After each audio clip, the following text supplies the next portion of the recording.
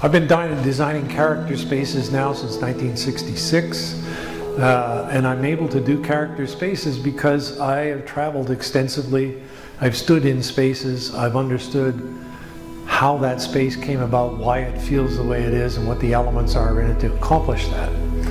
I also have, in my travels, acquired an enormous amount of resources, and I still draw from those resources that I've accumulated to develop the character and feelings in houses that I'm doing here, the States, or wherever I decide to work. I have a process that is basically flawless.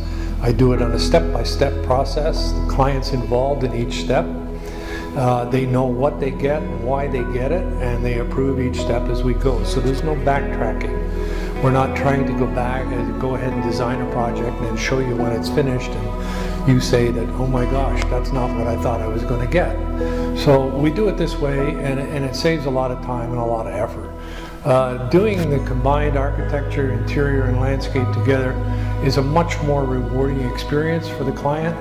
It also saves a lot of money, and the project gets done a lot quicker. I always work with the best interest of the client in mind, and I usually meet or generally exceed their expectations. I can tell you a quick story about one client we did. It was the first client. I've done 9 residences for this client since. But the first house we did for them, we did all the drawings and sketches and so on. And one day I was visiting the site, and I walked up behind them, and they didn't know I was there, and they were looking at their living room. And this was in downtown Toronto. They had an atrium on the left side of the house, and they didn't want to put curtains on it, so I had to come up with a finish that was a multi-layer finish. It was transparent. We had pinks, grays, and turquoises in there, so that when the sun came out, it brought the turquoise out, and when the sun went in, it brought the warm colors out, especially for wintertime in Toronto. And they were standing there looking at that, and it happened to be a cloudy day, and the clouds were moving by, and one looked at the other and said, you know what, it's working. And the other said, what's working? He said, can't you feel the heat and the cool and the heat and the cool? He said, yeah, but it also looks like he did this. It looks exactly like he did in the sketches. So at that point I announced that my presence, and they were quite surprised. But anyway, we've done, like I said, 9 residences for these people, and I'm working on a penthouse for them at the moment too, the 9th one. The International Center asked me to put a presentation together for over 200 designers on the incoming trend, design trend, of course. And so I did that. We had a seminar. It was very successful, very informative, I was told. And it was on what was already existing in the United States, which is the contemporary or the stylized version of French. It's still very light, very contemporary, but we're adding antiques and with the French flavor. I find that myself, I think the long-term trend is going to be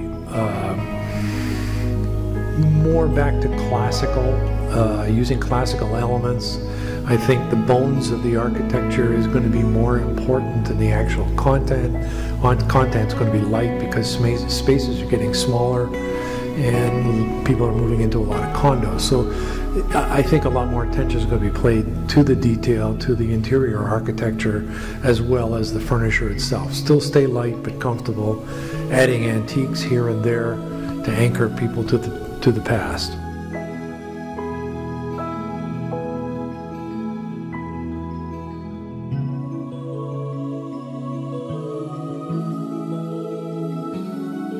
I have a strong passion for creating and design. I've been doing this for many, many years, and I kind of parallel myself with the architect Philip Johnson in a way, because he was still designing when he was 95 years old, and I hope I get that far too. I graduated from OCAD and the University of Toronto in architecture. I studied interior design and architecture in the reverse. I took interior design first, which I find is a benefit because I learned the human scale, function, and comfort first, and then we learned how to build the envelope around it. With all of my years of experience and my knowledge base, I would be glad to help you with your interiors, whether you need the interior, the architecture, or the landscape. I can help you either way with contemporary, mixing of the antique, or anything to realize the dream that you have visualized for yourself or can't visualize for yourself and need some help, my initial consultation is free, and I would look forward to hearing from you. Thank you. Good design is good design, period.